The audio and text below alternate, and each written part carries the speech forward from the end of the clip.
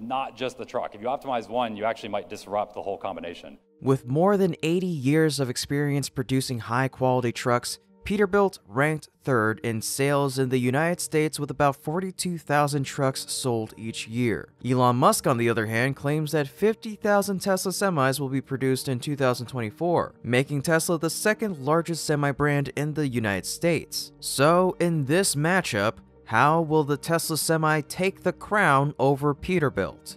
Let's find out in today's episode of Tesla Car World. Welcome friends back to our channel. Before we begin, please show your support by subscribing if you haven't already and ringing the bell so you won't miss out on any of our interesting videos in the future.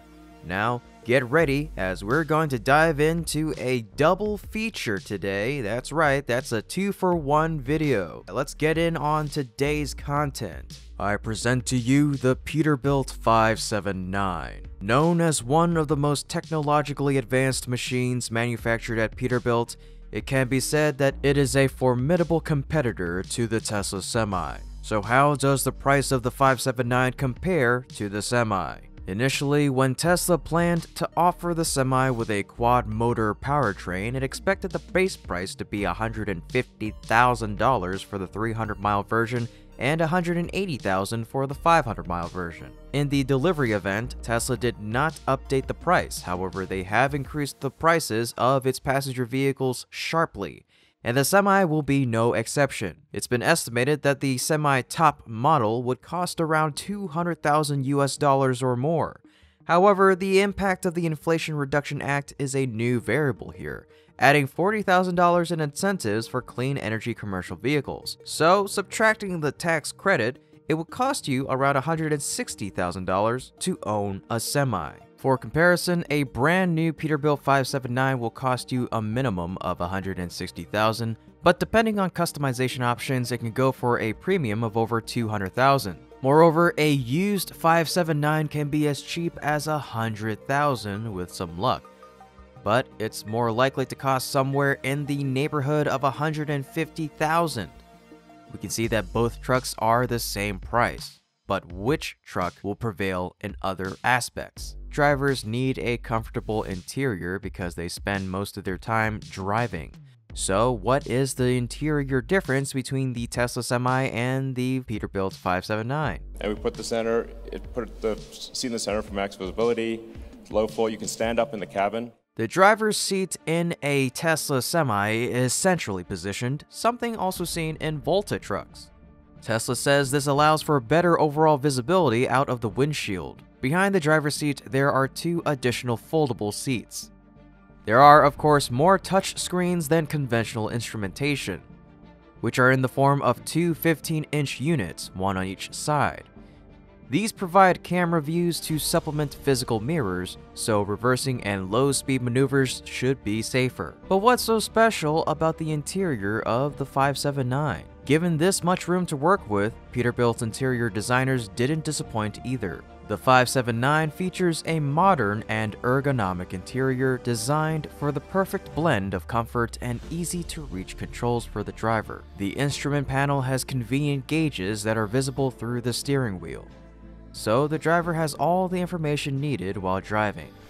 The 579 standard seats provide good back support with a wide cushion and optimal foam density. There's also the option to upgrade to the LX seat, as they provide 2-chamber lumbar support, adjustable side bolsters, suspension dampening, heating ventilation options. The Peterbilt 579 leads the industry with a 15-inch digital display instead of an 8-inch one. Now, for those long trips out on the open road, will the 579 and Semi have a sleeper option? And if they do, how do those compare? In a Tesla Semi, there is a significant amount of room behind the cockpit to house a sleeping area.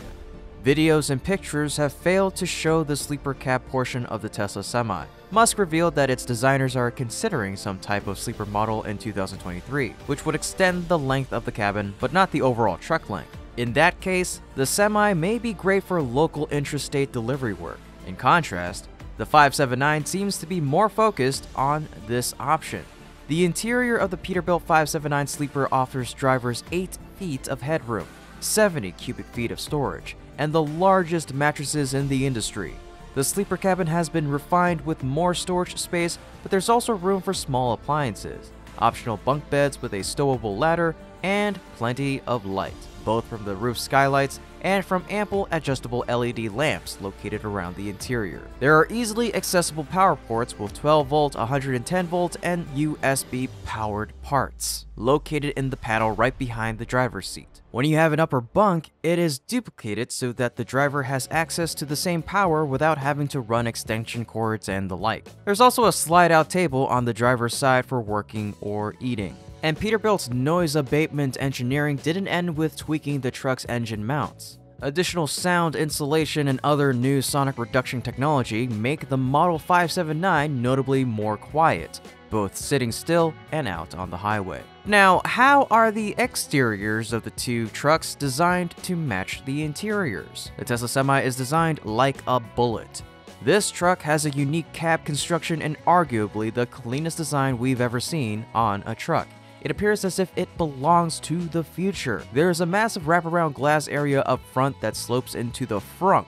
The glass area is so large that the panels reach all the way to the doors. For comparison, the 579's distinctive, bold exterior features a sculpted roofline optimized to achieve smooth airflow around the vehicle. The most striking feature is the new hood, which is crafted from a lightweight resin material called metin.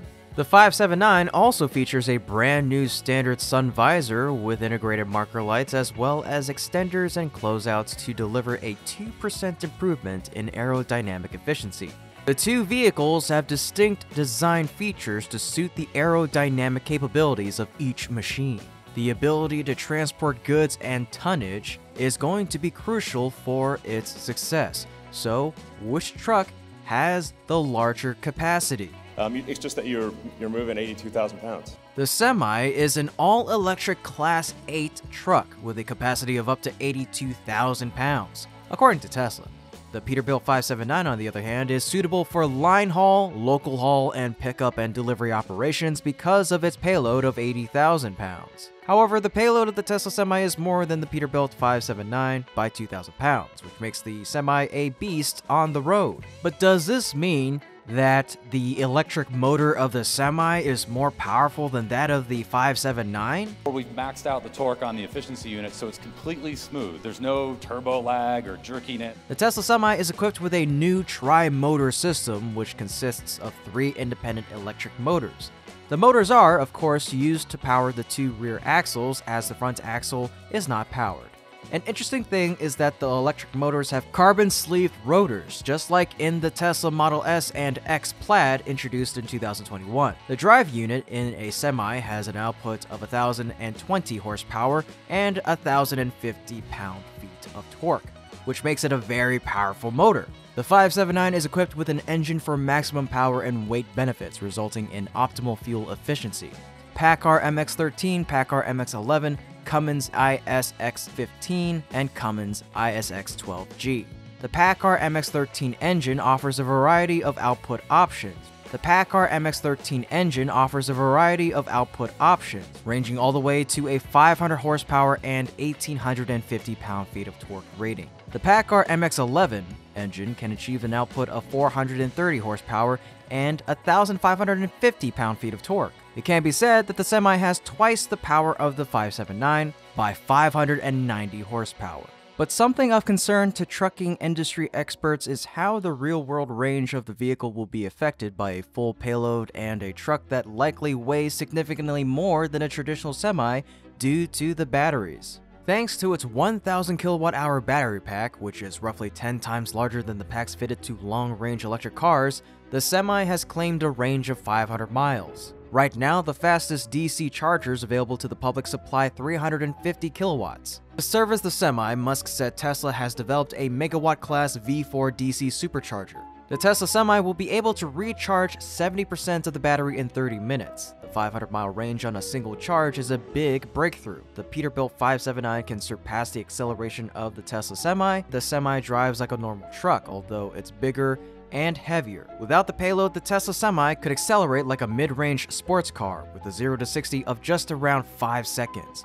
With a full load, it's supposed to be capable of the same feat in 20 seconds. Sure, that sounds slow compared to the average car these days, but it's 3 times faster than the Peterbilt 579, which will take more than 60 seconds for it to reach that speed. However, the company said that acceleration to highway speeds in the Model 579 is surprisingly quick, smooth, and quiet, bolstering Paccar's argument that the MX-13 is more than sufficient for most long-haul applications, both in terms of low-end torque and reserve power at highway cruising speeds. There's no doubt that these trucks will make truckers' lives everywhere considerably easier and less stressful. Drivers new to the profession may learn quicker and with less effort than in a conventional diesel-powered semis. Which truck is safer? We sell will have enhanced autopilot as standard. Another area where the Tesla Semi will break new ground is safety. While Tesla didn't mention anything about autopilot in the Tesla Semi, it looks like the hardware is there to make it happen because Tesla integrated many cameras around the vehicle. Moreover, the range of safety features includes automatic emergency braking, forward collision warning, and automatic lane keeping assist. If the Tesla Semi senses no driver input, it stays in the lane, coming to a slow and gradual halt, and automatically dials an emergency number. Along with the safety features that autopilot can enable, Tesla also announced that the Semi will be able to achieve a sort of convoy mode where you can get several semi-trucks to follow each other closely and autonomously on the highway. Aside from that, the Semi also has automatic tire inflation system and thermonuclear explosion-proof glass, which the 579 does not have. This is the feature I like best, thermonuclear explosion-proof glass. The 579 is equipped with the latest advanced driver assistance systems features that are designed to improve both safety and uptime. Lane keeping assist is an advanced feature that uses an electric motor mounted on the steering column that helps the driver stay in between the lines. This feature helps to reduce driver fatigue. It also uses an enhanced collision mitigation system if triggered by a slower moving vehicle or stationary object ahead. The system automatically engages the brakes, reducing vehicle speed by up to 50 miles per hour and minimizing the likelihood of a loss of control situation or a collision. Once the object or vehicle is no longer on the road, the system will resume at its pre-event set speed.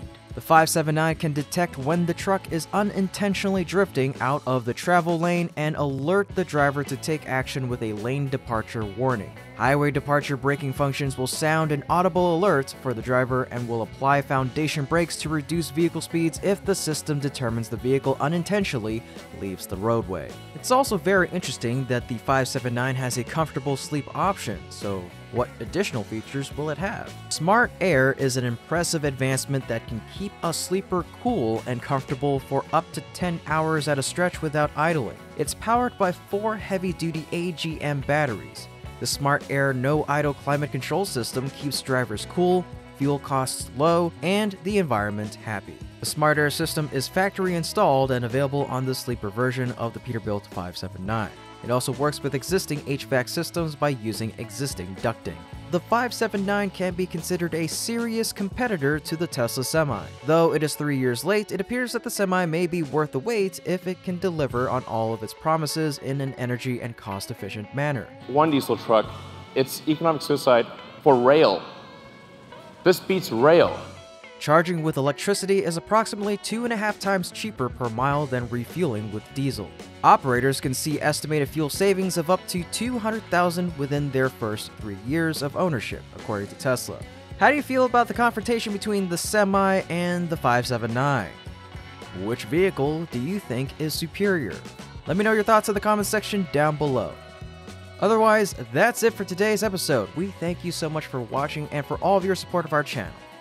Now, if you enjoyed today's episode as much as I did, please leave us a like, share the video, subscribe to the channel if you haven't already, and ring that bell so you can stay up to date on new and exciting developments in the world of EVs and green technology. Once again, we thank you so much and we hope to see you again next time. Until then, take care and be safe.